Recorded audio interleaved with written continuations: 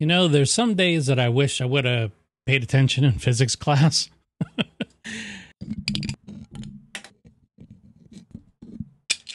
But with a little research and some AI, I was able to figure it out.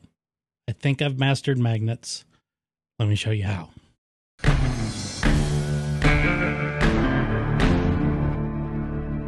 Hey folks, welcome back to the channel, and today we're getting into the magnetic pull of 3D printing. So maybe you've been where I'm at, or just recently was, where your prints weren't holding together the way you wanted when you were using magnets. And I found that I was having the exact same problem with this guy here, the HotMic product that I just recently released. Magnets are great for modular prints, quick attachments, swappable parts, and satisfying clicks. But they're weird, or at least they behave not exactly the way you always expect them to. Sometimes they're too strong. They're so strong you can't pull it off of a piece of metal. Sometimes they're so weak you wonder why you even have a magnet to begin with. Just grabbing a magnet off of Amazon and slapping it into a design almost never gives you the hold strength you expect. I found that out so many times. And the problem really comes into pull force. It's not about just the magnet size. It's about the surface area. It's about your contact material and this thing called air gap, even tiny ones. Finally, the distance from the pull axis. Now, when I designed this, the original HotMic, I used smaller 8mm magnets, kind of like what you see here. Now, this kind of worked, but as you can see, if you put it on there and you have somebody like me that's talking with their hands a lot, it comes off. And if for me, I can just kind of recover. I can hit the pause button, but if you're live streaming and that just goes flying off, not only does it look unprofessional, it's kind of egg on my face because I sold them a product that didn't stick. Clearly, didn't work the way it was supposed to. Not a great first impression. So I realized that there were a couple of problems in the early units that I sent out, and I wanted to correct those right away. So let's take a look and see what happened. Here's the current design for the coupler. You can see here I got my 4 pins. That's my locator pins. And then I've got it basically what looks like just a disc. But embedded inside the disc is a recessed portion. It's a cavity that has an area for my 8mm by 2mm magnet. So I can see here, if I go down about a 0.5 millimeter, I expose that cavity, and that's where the magnet would go. So there's at least a 0.5 millimeter air gap that exists in the current, soon-to-be old design. Now let's take a look at the new design. Here you can see a couple of things. I'll cover the coupler geometry in a future episode, but I want to talk about, notice now the magnet is the cavity is larger. This is now a 12.7 millimeter or 1/2 inch opening, and there is no air gap. This thing sits flush. It's exactly 3.2 millimeters, so I don't have to worry about printing over it and any kind of stringing issues that may happen. And of course, there is no air gap. So that's ultimately what we want to go for. Keep in mind that air gap really refers to any distance between two magnets who are not in direct contact. The old design was about 1 to 1.5 millimeters, and that was simply too much. So by removing this air gap, the resulting difference was night and day. The pull force feels at least 2 to 3 times stronger, and the plate stays rock solid. So to prove it wasn't just in my head, I decided to create a few print samples with no air gaps. The only difference between them is different magnet sizes, and one is a steel plate versus a magnet. Let's take a look at those. As you can see down here, we'll move that guy out of the way. I've got 1/2 inch or 12.7 millimeter magnet. I've also got my 8mm magnet, and then this is my 10mm steel plate. As you may recall, with the current design being fully embedded, there is a gap, and these are two magnets And the pull force is decent. It's not bad. Now, again, this is the revised design. It's not the old design that I just demonstrated. This is the revised design. So this should be stronger, and it is, which is good. But there are some surface imperfections here that I'm not a big fan of, you can see. And that's the reason for that is that there is no way for the hot plastic to really adhere to the metal. I'm just not going to mess around with that. Instead, I decided to go with this version. Now let's take a look. So these are the two magnets. So we'll just do a coupling of them, and you can see they have a better pull force. Essentially, it's the exact same thing as this, but with no air gap. And the result is distinct. It's very distinct. This is much harder to pull these two apart. So this is ideal, except there's one issue, and I'll get to that in a second. Take these two. So as expected, with the air gap gone, all the tests resulted in a much stronger bond. There's a clear case of why function takes precedence over form. But there is a reason why I prefer the metal plate to magnet solution versus the magnet to magnet solution. Let me explain. With magnet to magnet, you have the issue of poles, which means that they naturally will push apart, yeah, like that, when the poles are the same.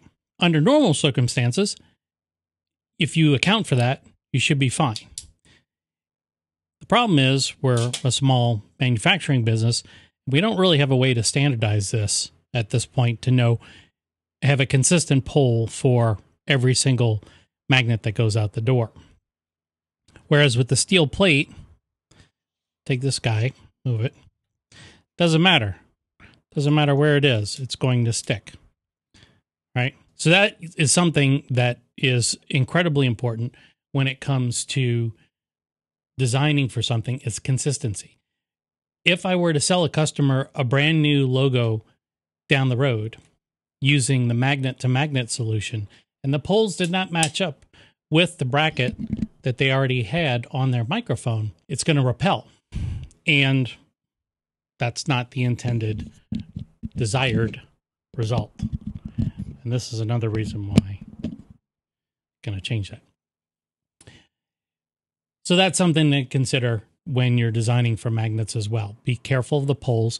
And if you can get away with using a ferrous metal like a steel, you'll get much better results. And then it doesn't matter which way the magnet is inserted into the product.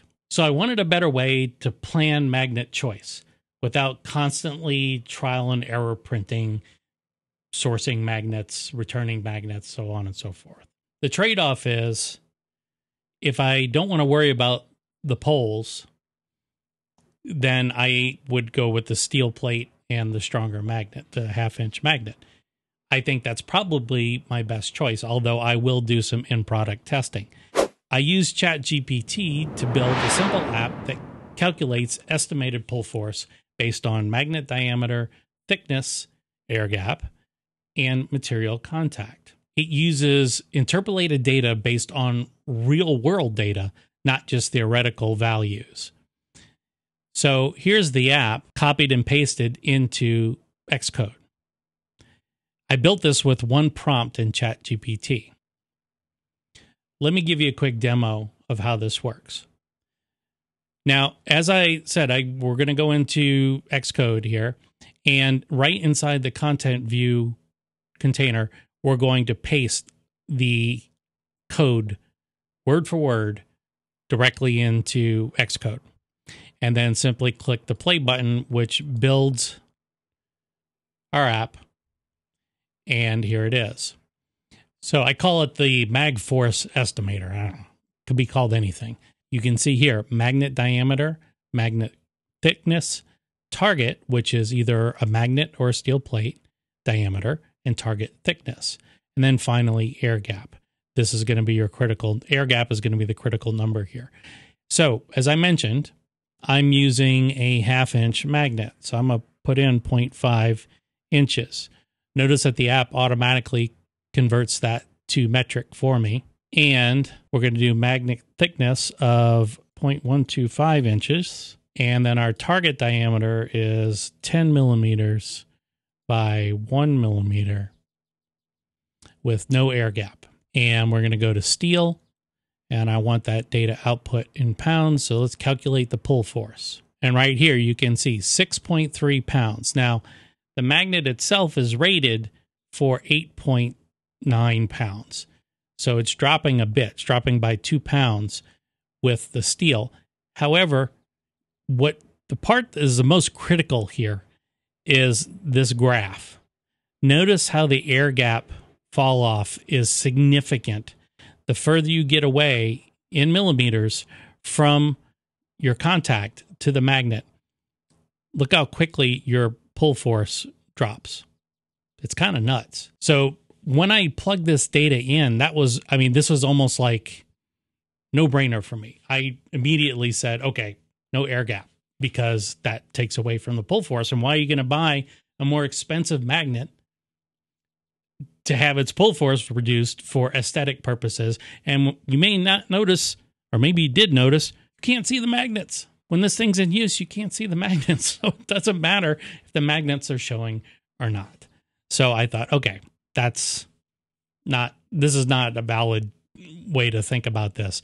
And this data that you get directly from the app tells me exactly what I need to know. And you can play around with these numbers. If you go with, say, if I went with a 1-inch magnet, calculate the pull force. That's a significant increase. But if I put in a 2 millimeter gap, look how that drops from 17 to a little bit more than a half a pound of pull force. We do kilos here too, just in case. 2 millimeters. Put that back to 0. 7 kilos, or almost 8 kilos, or 17, a little over 17 pounds. So that's substantial. And that's enough for me to go, okay, air gap, gone. Absolutely gone. Just to recap, air gap, it kills the magnetic strength. You want flush contact, that gives you the strongest hold. And then finally, test before the final print. And clearly, I'm not a coder. I had ChatGPT write this code for me, and it helped me make the decisions very quickly. And now, all my future revisions of the HotMic are going to be based on a 0 air gap for the maximum magnet strength. There won't be any wiggle, won't be things getting knocked off. Basically, a lot less hassle, and still have the flexibility of being able to pop this guy off with a little bit more force, a little bit more intention, and then replace it with another design. You know, honestly, getting this right has made a huge difference in how confident I am shipping these to customers. So if you're designing anything magnetic, nameplates, tool holders, modular gear, please take air gap seriously. Try the calculator, play with some test prints, and build smarter from the start so you're not spending as much money as I did just to find the right magnets. And also make sure to check in the description for the prompt to make your own pull force calculator. And if this helped you out, hit like, subscribe, and let me know how you're using magnets in your own designs. And what kinds of challenges did you have, and how did you overcome them? Be great to know. Okay, that's it for this installment, gang. I'll catch you in the next one. In the meantime, check out YouTube's recommended video, which should be right up here at some point. And remember, at the end of the day, we're all 3D printers. See ya.